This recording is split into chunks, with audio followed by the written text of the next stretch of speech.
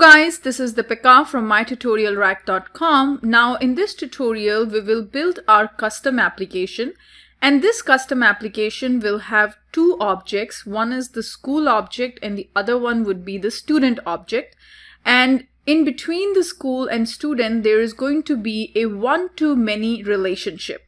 Now the reason we are going to build this one-to-many relationship is because one particular school can have many students enrolled in it, but one student at a time can only enroll in one school, right? So we're going to go ahead and build this application. Now, before going into building this, I wanted to give you a quick overview of all the different fields that are going to be part of this student object. So the first thing is we will build this student object. What information makes sense for the student object? So the first field that we will be creating would be the student name. It is going to be a text field. And then we also want to know which class the student is enrolled in. Is he in 6th standard, 5th standard, 4th standard? What grade the student is enrolled in?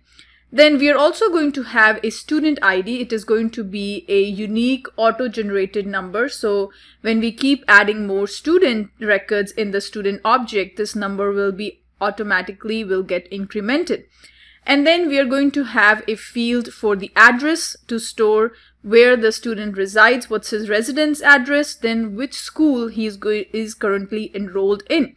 So this is going to be a lookup relationship to understand which particular school the student is currently, and then we'll have a phone number field to capture student phone, and then an email field to capture the student email address.